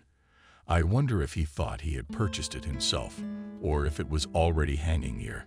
Casting a glance at the huge old gas boiler that took up most of the kitchen, it was unkept, even shabby, and reminded Nancy of the times when whole families would gather around it to keep warm and share news. Nancy interrupted the girl's musings. "Rick, thank you for your son. Thank you for keeping the pregnancy alive. I realize you could have terminated it, being full of resentment towards me. Forgive me, please. I'm so sorry. In this year, I've grown, matured both physically and mentally. On my way to you before I even got on the plane, I realized I had forgiven you the moment I decided to pick up the phone when you called on the video link." Nancy rushed over to hug and kiss his spouse. "Man, I didn't even expect you to be able to forgive me. Okay, let's close this topic and discuss our future," Nancy suggested, smiling. "If you are ready to build it with us, with Noah, are you still hesitating?" Rick was surprised. "If I wasn't ready to build my future with you, I would never call you again. And the fact that we have a son has strengthened my desire to redeem myself to you is a good thing. But how are we going to live here or go back to Moscow? I'm not ready to live here permanently. I have a couple of business ideas and a friend with whom we're preparing a startup. If everything works out, the business will be here, and I can live anywhere in the world." "What's the idea?" Nancy wondered. "I'm not telling you yet, and I'm not taking money from you. I have yet to get back what I took from you to fully restore my trust. But I don't want to live in Moscow either. I'm sorry. The big metropolis is not for me. I propose to think and move to a place where we both will be comfortable and where Noah will have a place to run and grow up happily," exclaimed. "If we live somewhere other than Moscow, then only there, where we met, where we were happy, where your homeland is, where there are boundless fields, where there are boundless landscapes, where we will be happy." "Exactly. So you agree with my idea?" "Sure, honey. I'll go to the end of the world with you, but not to Moscow." "Not Moscow," Rick laughed. "I'll fly to Russia with you to talk to your parents and apologize to them. Then I'll come back to settle things. In the meantime, you choose a house in Tbilisi, where we'll move to, we'll rent, and then we'll buy our own." "No," Nancy interrupted her husband's speech. "We'll buy a house at once. I have money for it. I don't want to live in someone else's house and move from place to place several times." "All right. If it's more convenient for you, let's do it that way. But I'll buy everything for the house." "All right, as you say, conciliatory," said Nancy. "And tonight we'll go for a walk. You can show me and my son all the interesting things in Istanbul. One day won't be enough for us, so we'll stay here for a couple of days. We just have to tell our parents." "I'm so glad," said Rick, lifting his wife in his arms. "What are you doing here?" Nancy warned her parents that she would stay in Turkey for a week and then fly back with her husband. Stephen and Adriana weren't surprised, but they didn't let it show. Rick took some time off work to show all the beauties of Istanbul to his family. On the first day, they took the most popular route with a tour of the main attractions of Hagia Sophia and the Blue Mosque. Rick chose to travel by sea streetcars along the Bosphorus Strait. When they arrived at the pier as a family, they were the ones facing a 20-minute climb through the narrow streets of old Istanbul. Better to walk to get a sense of the city's atmosphere. Nancy was convinced by her husband when he suggested walking. After the walk, the travelers found themselves in the first part of the most important square of the city, Sultan Ahmed. This part consists of small squares with fountains and is surrounded on two sides by the main sites of Istanbul, Hagia Sophia and the Blue Mosque. The mosque made a big impression on Nancy. Rick told her that it is the first mosque in Istanbul, which is more than 400 years old, and it got its name because of the huge number of white and blue handmade pottery from Rostov. The whole family spent a long time wandering around both the temple and the mosque. Nancy had to dig around for now. Otherwise, she would not be allowed to visit the holy places. The next day, they went to Golhan Park. It is worth visiting because it is April, and this is the season of blossoms. Tulipanov told the previous night of Rick's wife. So Nancy learned that the capital of these flowers is not Holland, but Turkey. The husband knew so many interesting facts about this amazing country, which did not cease to amaze the girl. Tulips are the symbol of Turkey and favorite flower, Sultanov told, walking through the park Rick. Even the name he came up with here, and it comes from the name of the fabric for Turkish chumps. Honey, noticing the beds of roses, asked Nancy. It's not just tulips that grow in the park. How long has this park been here? It's practically the center of town. Yes, Jeanettsville. Taking his wife by the hand and stroking his son, who is in slang on the head, continued the story Rick Gull. KP is the oldest park in Istanbul. Look, over there is the Topkapi Palace complex. We're going there the other day, and the park was once part of the palace. The name translates into Russian as the Palace of Roses. In the spring and summer, it has over 80,000 roses in bloom, which are perfectly juxtaposed with gorgeous tulip beds. They ended their walk at the Ataturk monument to the first president of the Turkish Republic. Their Noah's parents looked at the waves of the Bosphorus and made plans for a happy future where their family would grow. And the boy was getting brothers and sisters. During the week, Nancy saw many interesting things in Turkey. She visited many sites, among them Topkapi Palace, Süleymaniye Mosque, Maiden Tower, Cistern, Basilica, and many others.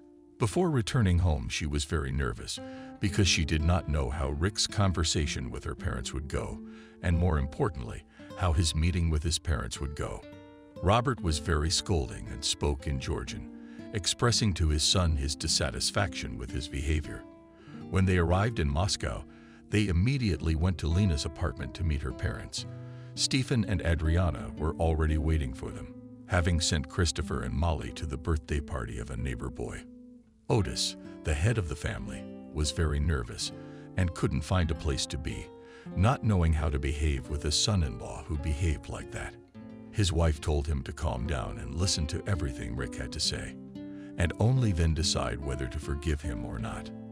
He wanted to answer his wife, but not before the key turned in the door and they heard the familiar voice of his daughter and the shout of his grandson's shadow. A moment later, a tan Nancy appeared in the doorway, holding Noah in her arms, and behind her stood frozen in indecision Rick, holding their luggage in both hands. "Hello, daughter." Adriana broke the awkward silence. "How did you get here?" "Hi, Mom." At the parent and handing her grandchild to her, Nancy said, "We arrived well, without incident. We have a lot of news for you, and most importantly, gifts." "I can see that without incident," said Stephen contemptuously. "Everyone made it. No one got lost. No one disappeared." "Daddy Stephen," Adriana said warningly. "Hello, Rick. I'm sorry about your husband. He's very worried, as we all are, but we're ready to listen to you." "Hello," greeted the son-in-law of his wife's parents, closing the door and inviting them into the living room. "I won't talk long.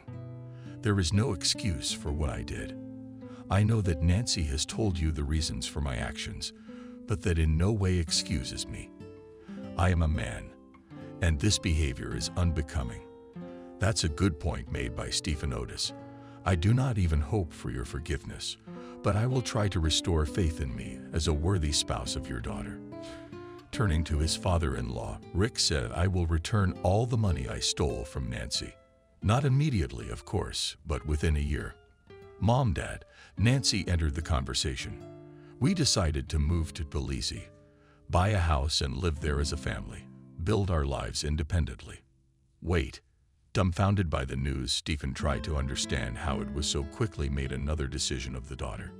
"You have not had time to reconcile with him and are already making plans for the future, but he'll give me back the money he stole. Let him be thankful I didn't report him." "And then what?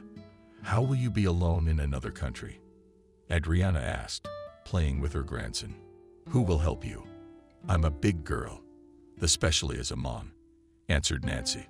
"We'll help each other, especially since Rick is about to start a small business in Turkey, and I've wanted to write books for a long time.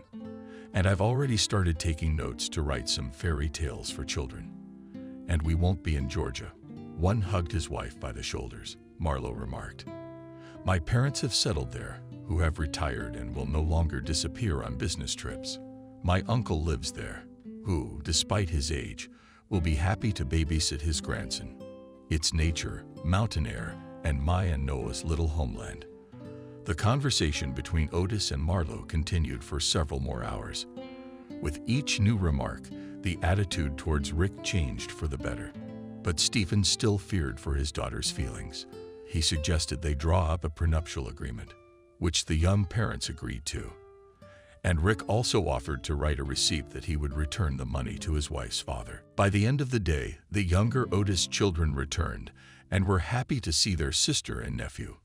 And little Molly was even glad to see Rick, not understanding why Christopher was staring at Nancy Marlowe's husband like that. Realizing that it was necessary to explain himself to his wife's brother as well, took him to the dining room and there told him everything he thought necessary.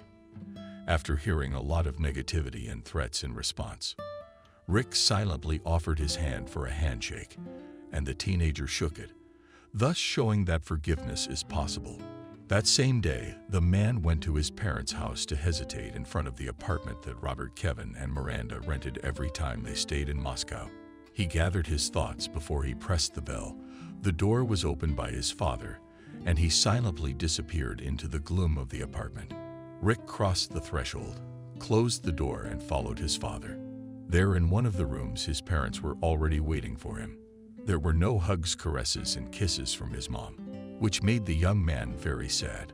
Looking at his mother, who was crying, turning away from her son, Rick realized that she was fighting her desire to hug him. Appearing, Robert interrupted the silence.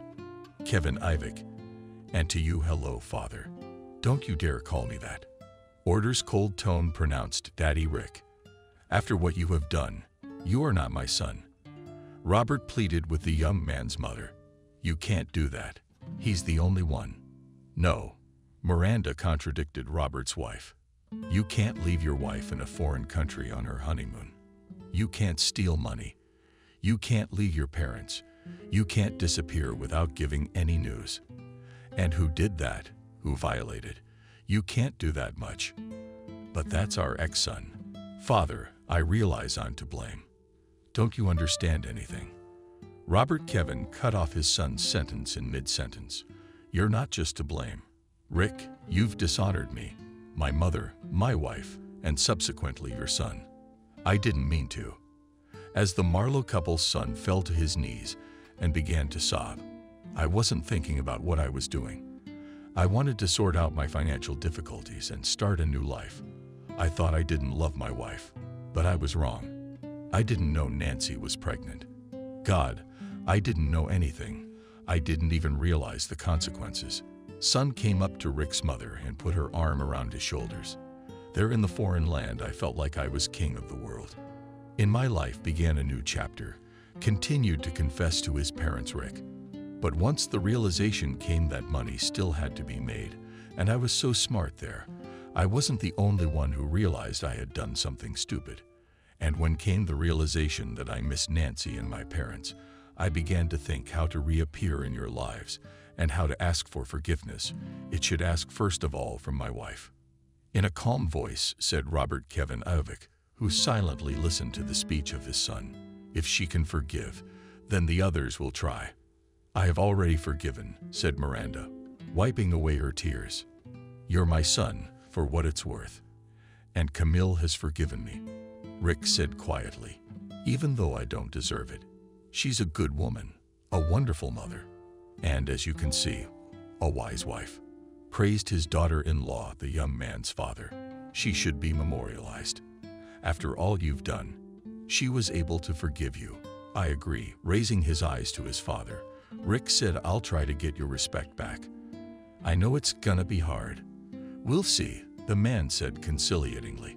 Now tell me, what are your plans with Nancy? The next conversation with my parents took place in a more cozy family atmosphere. They sat on the sofa, and the son in the armchair opposite them.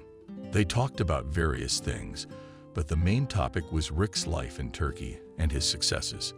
His parents asked him about his job, his family, and his future plans. He was happy to answer their questions and share his plans. A young man and told them about their solid dreams and goals. Both Robert, Kevin, and Miranda were happy to hear about it. They supported him in all his endeavors and promised to help if needed. At the end of the conversation, the parents wished their son good luck and said they would always be there to help him. After the heart-to-heart talk with his parents, it was as if a stone had been removed from Rick's heart. Still, how important it is to be close to your parents. It's like you're incomplete without them, he thought on the way back to his hotel. After a couple of days, Rick had to return to Turkey to settle things, start a business with a friend, quit the hotel, rent an apartment, landlord, and send his things to Moscow. Marlowe himself moved into the hotel for the days when his presence was needed to organize the startup and initial tracking of the business. All the while, Rick missed his family madly. He was on the phone with, and many times a day, always via video call. He wanted to see both his son and his wife. Nancy, for her part, was looking for the right house for them, constantly sending options to her husband and discussing different purchase offers with her parents. Since Rick had to stay longer, he sent his wife a power of attorney to purchase the property. I drove with my father to Tbilisi to buy the dream house, leaving my son in the care of his grandmother. The cab stopped near a red brick fence, behind which you can see a house of light stone, decorated with a mosaic of multicolored from posts, which glistened in the sun and shimmered with all the colors of the rainbow. Relaxing with the driver, Nancy and her father walked to the wicket beyond which awaited them the dream house they had purchased, which still had yet to be furnished, as Stephen had not yet seen the interior decoration. The daughter had decided to show her father just after the deal was done what was in her house. The first thing the man noted was that the lot was surrounded by green hills, and in the courtyard, vines were tightly intertwined with metal structures, creating several conversations in which it would be nice to hide from the sun on a hot summer day. "Stephen, what a beautiful house. You've already seen it in pictures, haven't you?" Nancy laughed. "We've driven by it. You've looked at it a few times." "Oh, my darling. It's one thing to look at a photo and speed past it." The man smirked and took a seat on a bench in one of the great conversations. "It's another to experience this atmosphere amongst the beauty in such a distinctive country." "I agree with that. Dad, let's go inside. The view from the living room window is amazing." "Come on, you intrigue me." And father and daughter started toward the house, following the paving stones across the spacious yard. Nancy was talking non-stop about the plants growing on the property, but Stephen's attention was attracted by a small fountain, which was located in one corner of the grand palace.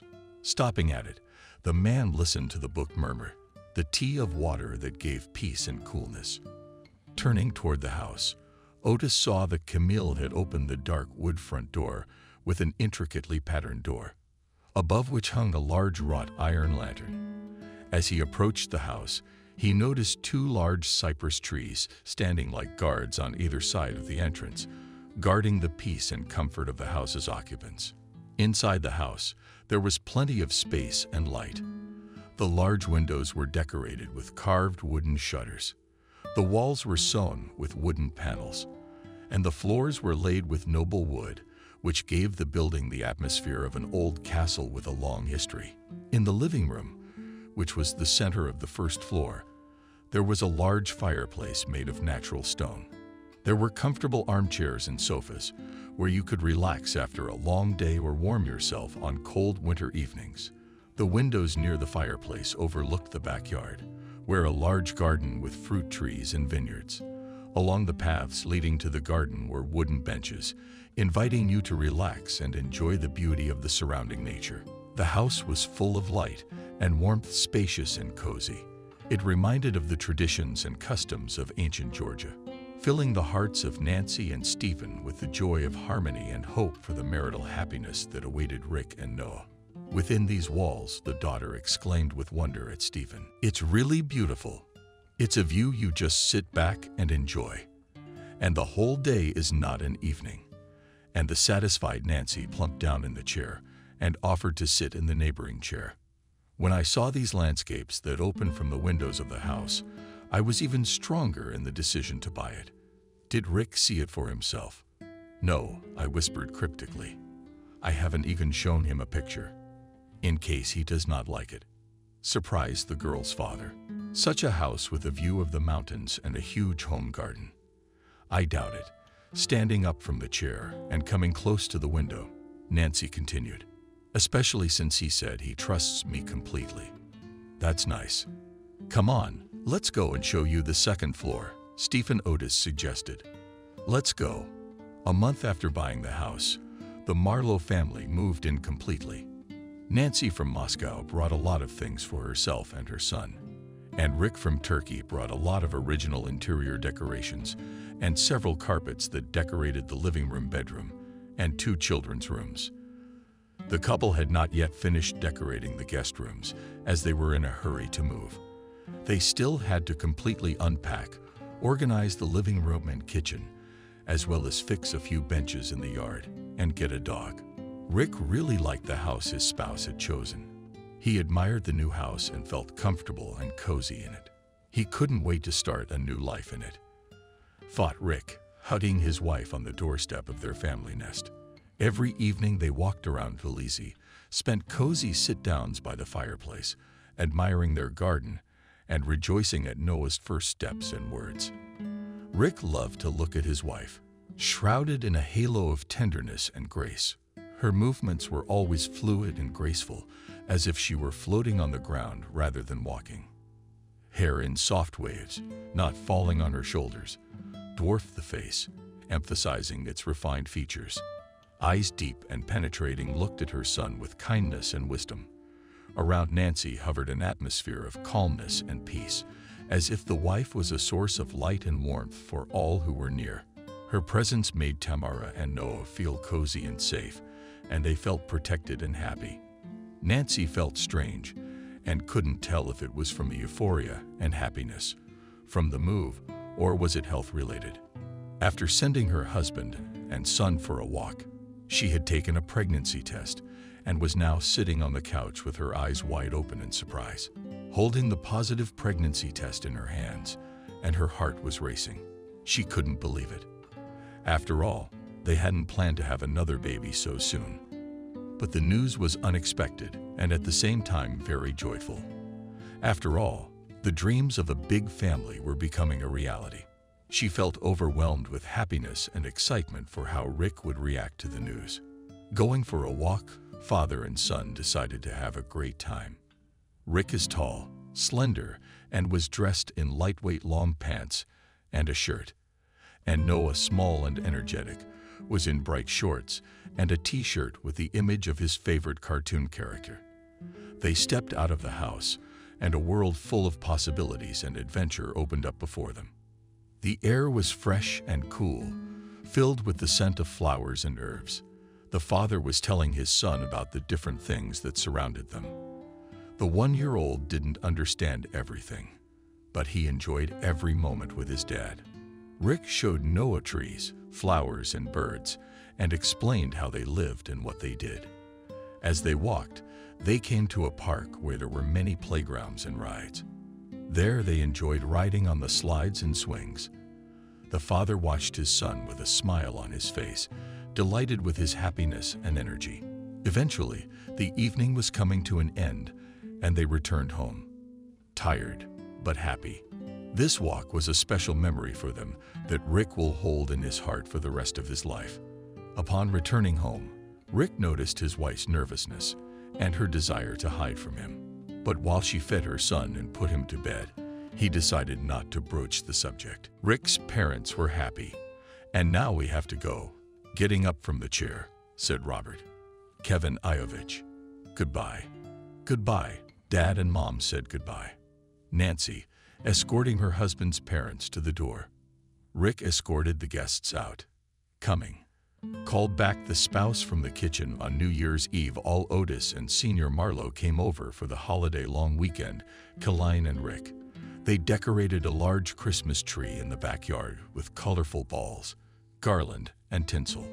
On top of it was a bright star that sparkled against the dark sky. The tree was decorated with great taste and love. Each element of decoration was carefully selected and harmoniously combined with the rest.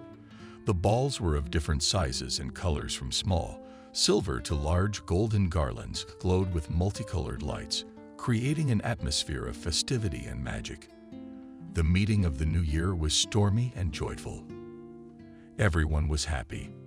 Everyone was playing and wanted to rest not only their bodies but also their souls, which they did very well. 3 months after the new year, the first cry of Ettore Marlowe, whom her parents were waiting for, was heard in the Tbilisi maternity hospital. They had long ago decorated the second nursery, decorating it in a delicate pink light. Fairy tale characters and beautiful flowers were drawn on the walls.